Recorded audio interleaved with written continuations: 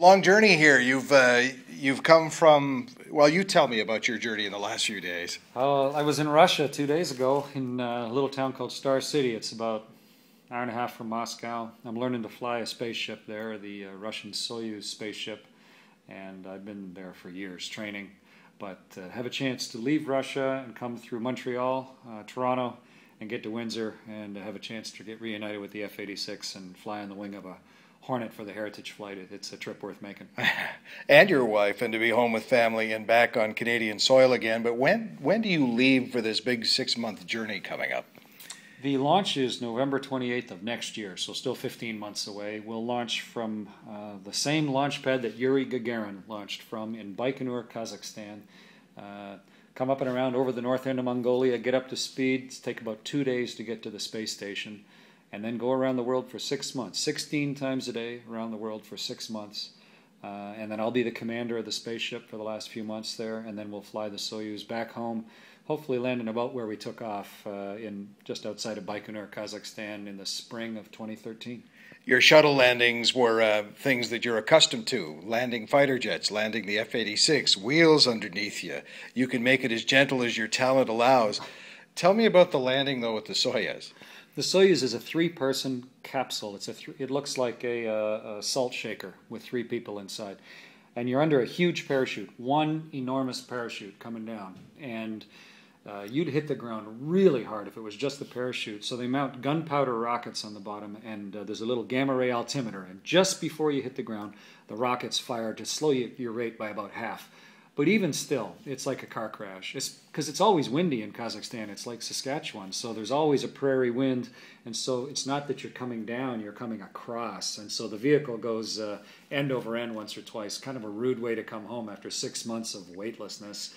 But it's tough, it's reliable, you're in a crash seat, and it gets us home safely. I'm stuck with a visual here as you train for that. What do they put you in a car or something and roll you around? How do you train for that? No, that's practice bleeding. We don't practice for that. We practice flying the ship and making sure that we can handle all the systems. They talk to us. One of the things they tell us is make sure you're not talking while you land because you might bite your tongue off.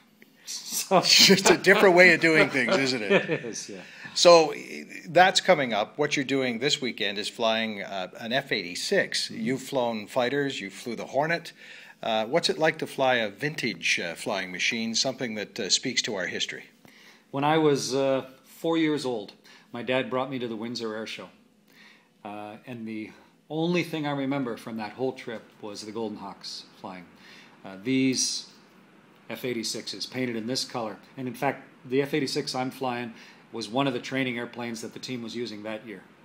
And to have that whole circle come around, where now I'm one of Canada's astronauts doing some brand new stuff out in space, but to be able to link that directly to what it meant to me as a kid, and now maybe in the middle, kids that are coming along now, they can see from air cadets to flying an F-86 to flying in space and commanding a spaceship. It's all one straight line that is connected through the things that I'm having a chance to do. So flying the F-86 means a lot to me at a lot of different levels. The professional beauty of that airplane, the chance to do something I've dreamed about since I was a kid, and also to be able to link that to the things that I do as an astronaut. It's just a wonderful opportunity in my life. There's kids out there all the time. Air Cadets is the biggest youth program in the nation, and I know that's how you started. And if you could just speak about Air Cadets for a second. When the first 2 men walked on the moon, I decided to be an astronaut in July of '69. I looked around and thought, well, what can I do to start heading in the right direction? And as a young teen, I mean, what options do you really have? You're going to school.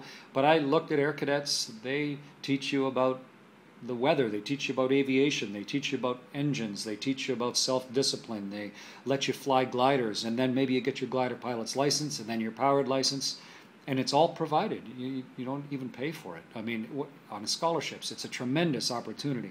And so as soon as I was old enough, I joined the Air Cadets and learned to fly gliders when summer I was 15 years old at Trenton, and then summer I was 16 and learned to fly power airplanes out of London. My first solo cross-country was to Windsor Airport. In fact, first place I flew to, and then went over to St. Thomas and back up to London.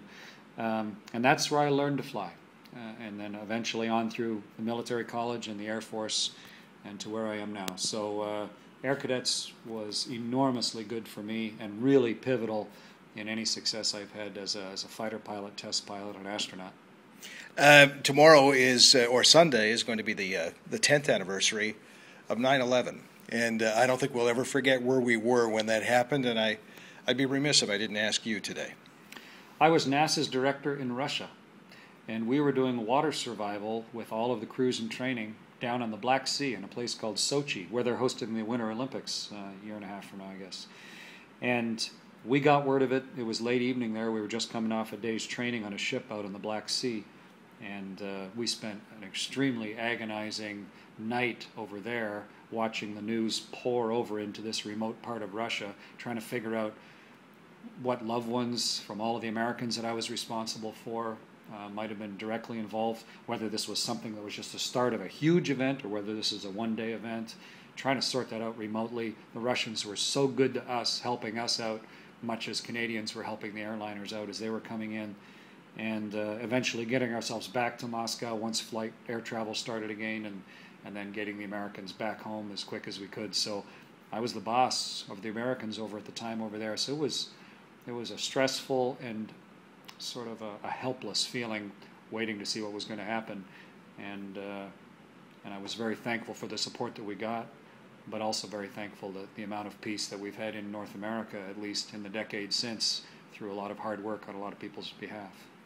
Chris, thank you very much for the time as always. Have a good flight this weekend, and good luck if I don't see you before you're up there for 6 months running the space station. Thank you very much. I'll be waving from the F-86, and I'll be waving through the portholes on the space station. Nice.